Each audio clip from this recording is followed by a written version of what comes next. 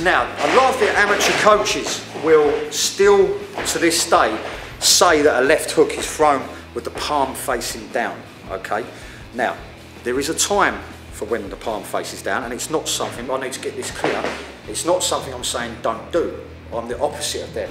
I'm saying yes, you can do it, but the vast majority of people, when you get on a punch bag, on the pads and in a fight, will throw the shot with the palm facing them and the thumb up. I don't understand why this is still a thing when the evidence is out there to the contrary. It does make me upset. Like I say, there are times when we do loop a left hook, we come down with our palm down. Yes, it's something we can do. But nobody stands there and lets me throw a hook like this the way it's taught. They're there, they're at that fighting distance. So I need to hook it round, okay? Hook it round. And 9 times out of 10, you're going to see that thumb up and the palm facing. Bell cannot save Tony Thornton, he's up. He's the one who said it would be a quick... From nowhere, flush on the chin. Just when you think he's getting beat. You all right? Down to the second string. Prince Nassim Hamed is now... Another reason I prefer that way is because you've got supination. Getting technical here, it's not me, but the bicep contracts. So you're going to have a harder shot on impact. Here's that perfectly timed left hook.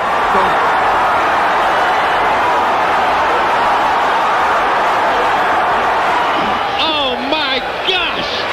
Left hook drops him, and then he hit his head off the turnbuckle. He takes the mandatory 8 count. Okay, so you can teach it from the manual all you like, but it's a myth. So why not cut out that middleman? And I've seen YouTube videos where people teach it this way. And the left hook is right across the center, right here. And then automatically demonstrate it that way. Good job, again. Good. Good job, again. Good. So we're going to throw some left hooks. Then I'll give you a little breather there. So we're going to throw a 1-2 hook now, just build that combination, nice and simple, 1-2 hook. Avoid the shot. Again.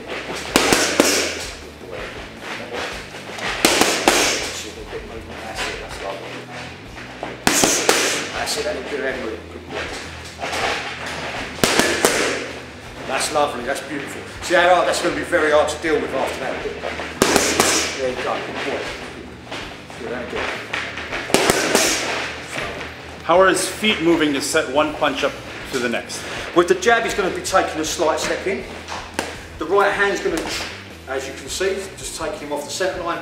That's going to set up that left hook perfectly. So simple, don't overcomplicate it. If I throw my weight in that direction, I need to stand back up. So when you stand back up, you stand yourself back up for left hook.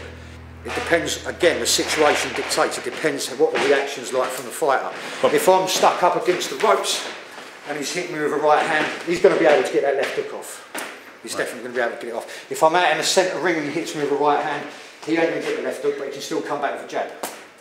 A longer range shot. Right. But train for the probability, I suppose. Yeah, train for everything. But something like this is a good habit. Finish on the front hand. It's going to stand you back up. If you're throwing a left hook, it's bringing you back. If you're throwing a jab, the left hand's bringing you back. Got it. Thank you.